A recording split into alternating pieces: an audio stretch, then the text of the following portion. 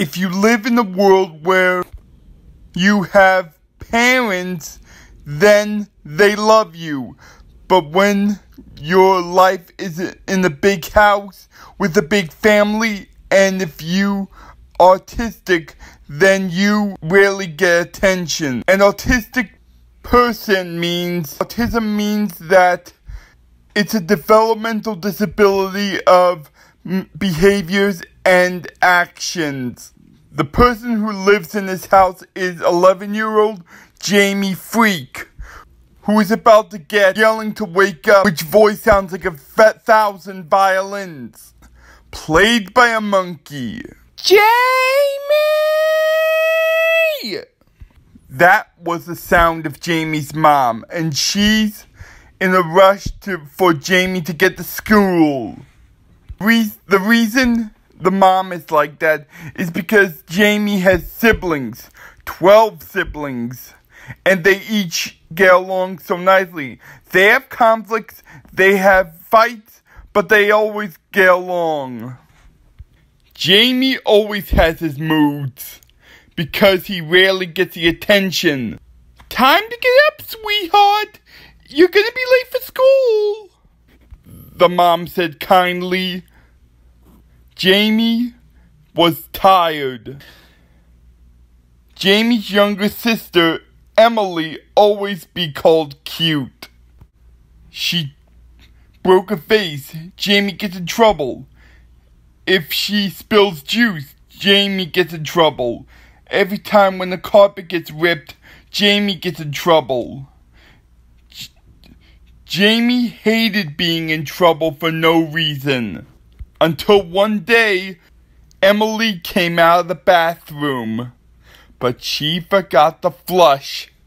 Joseph was gonna go out with a friend to play video games until he had to go to the bathroom real bad, especially when he has to pee. Joseph noticed that someone forgot to flush. The foul stench is annoying him until Jamie's mom called his name. Jamie!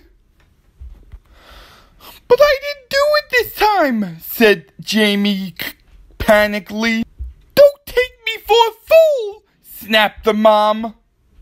If you don't confess, then I'm sending you back to the group home. A group home is not going to be fair and always going to put you down from an autistic person's point of view. Joseph was afraid. Emily noticed the crying and begging from her big brother, the mom being overbearing. Emily couldn't take it anymore, so she said to the mom, Mommy, I did it, and I'm very sorry. I'm sorry, big brother Jamie. The mom calmed down, but she felt sorry for both kids. I'm so sorry. We have only one toilet in this house. I'm sorry, son, for not believing you. I'm sorry for yelling in front of you, Emily. Then Jamie began to cry. Emily began to comfort him. It's okay, Jamie. You're not in trouble.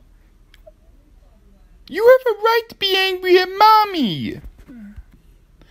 The mother felt amazed that the two kids are hugging. Then Jamie cried again with tears of joy. And everyone is very happy. The end. Or is it the end? Let's not forget Jamie is autistic. He was diagnosed at 3 years old. Mostly common for an autistic person. And let's hope Jamie's sisters will never get him into trouble again.